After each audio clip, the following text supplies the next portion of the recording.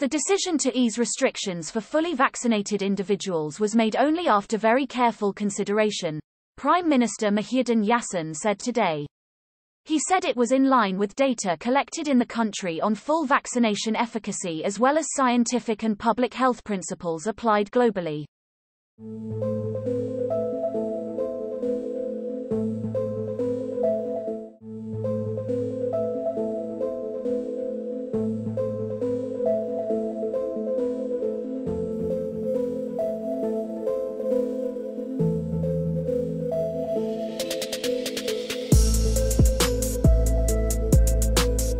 He said the government has mobilized its entire machinery and is working with the private sector and non-governmental organizations in a whole-of-nation approach to ensure more vaccinations are administered as quickly as possible, especially with the emergence of new aggressive variants of the virus. Muhyiddin said those who were fully vaccinated could build immunity against the COVID-19 virus, and have stronger protection against severe symptoms, which in turn is capable of reducing the infectivity rate by 50%.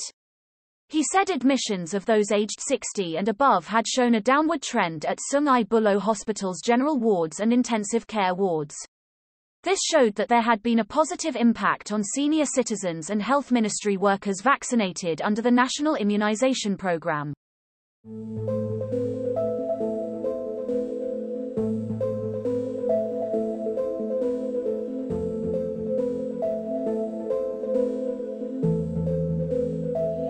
He said none of them were in Category 5, which requires respiratory support, while 7 cases or 0.15% were in Category 3 and only 3 cases were Category 4 cases.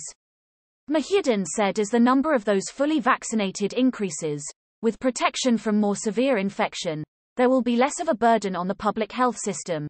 More economic and social sectors could be opened in stages and the country could come out of the pandemic in a more orderly and safe manner.